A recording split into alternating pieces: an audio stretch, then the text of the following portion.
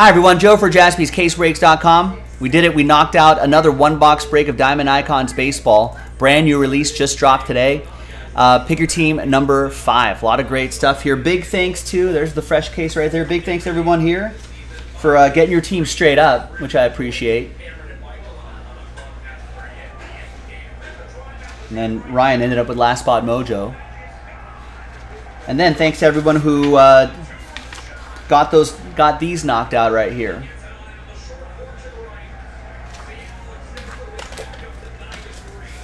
Sorry, Brace for Life. It's too late for that, unfortunately. That'll be tomorrow. I don't want to keep you up if you're waiting for that.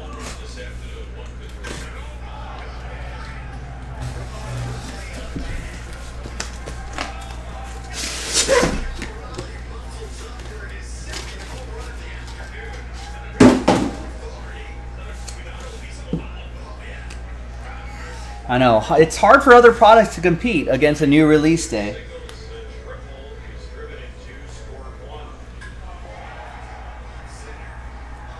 Alright, so there's box 1, 2, 3, 4. I'm going to roll the die.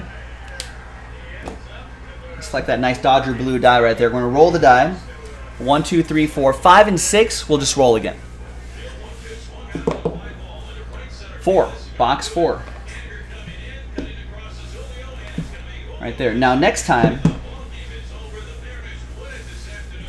we'll either go 1, 2, 3, or I'll go 1, 2, 3, 4, 5, 6 on the dice roll. It'll be somehow, however way we do it, it'll be random.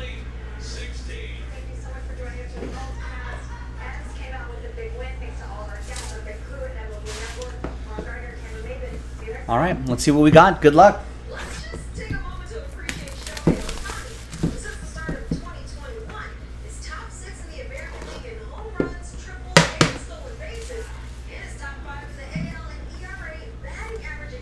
Ooh, a book.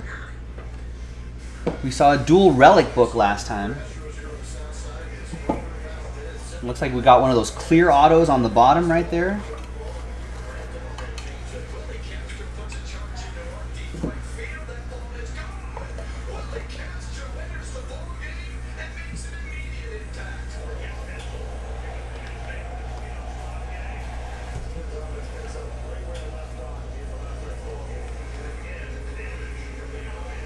Dual relic book card. It is for the Padres. Nice Tony Gwynn on the left side. And Fernando Tatis Jr. on the right side. And that is out of 5. I was going to say, that looked like a red parallel. Nice start. Padres chase with the Padres. R.I.P. Tony Gwynn, gone too soon. And Chase, all aboard the Big Hit Express. Whoop, whoop. And a cut auto. 4 out of 4, Andy Pafko. Old Cub. Another train whistle, this time for Rex and the Cubbies. Now, I'll be honest with you, Rex. I have no idea who Andy Pafko is. But let's take a look.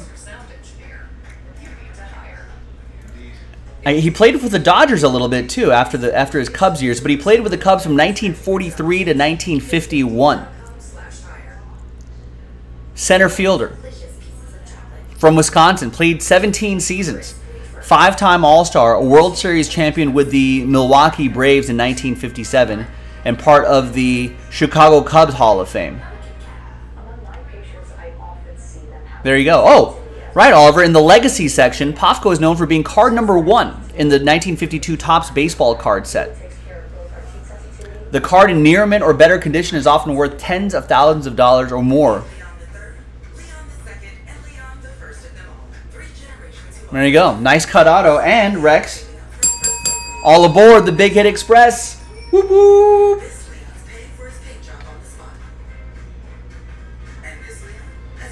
Next is another train whistle. It's Austin Riley. Nice patch and a 1 of 1. That's Gary with the Braves. Got the Braves straight up.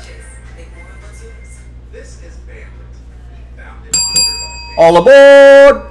Whoop whoop! Next, is it all train whistles? No. There's Ronald Acuna Jr., 23 out of 25 for Gary and the Braves. Braves got both of those youngsters, Austin Riley and Ronald Acuna Jr., locked up for a while. Ozzie Albies, Michael Harris, too. Eloy Jimenez, 9 out of 25. White Sox, that's a number block team. And that goes to White Sox 9. That'll be for Nestor. There you go, Nestor.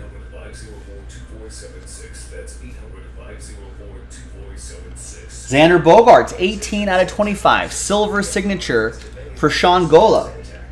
Picked up the Red Sox straight up. Nice.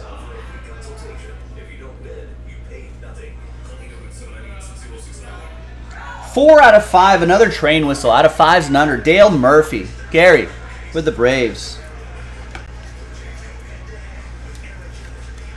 And all aboard the Big Hit Express. Whoop whoop.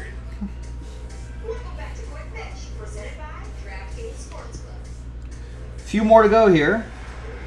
We got Barry Larkin, 6 out of 10. Silver signature for the Redlegs. Logan Collister with the Reds.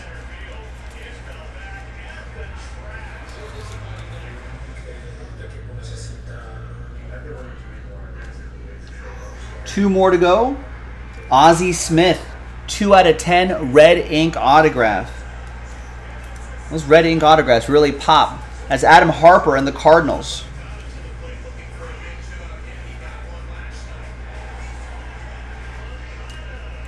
And last but not least, Mike Trout. That's Rob with the Angels. Gets the Mike Trout autograph. Wow. 17 out of 25. 10 off the jersey number. What a finish. Thanks, everybody. We got a couple other breaks coming up after this, but I'm telling you, if another one of these sells out tonight, we'll do it. JaspysCaseBreaks.com. Thanks for watching. Thanks for breaking with us. I'll see you next time for the next one. Bye-bye.